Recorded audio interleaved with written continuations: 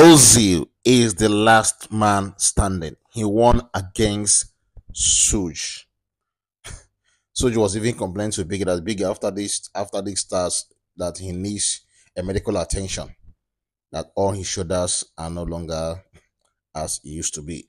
So, guys, Ozee is the last man standing. So he's gonna compete with Wanni to determine who will be going home with innocent brand new car.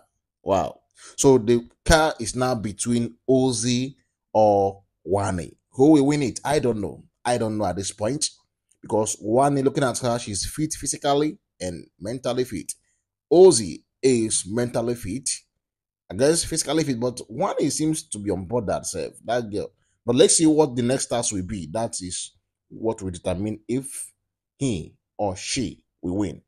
At this point, it's two of them remaining.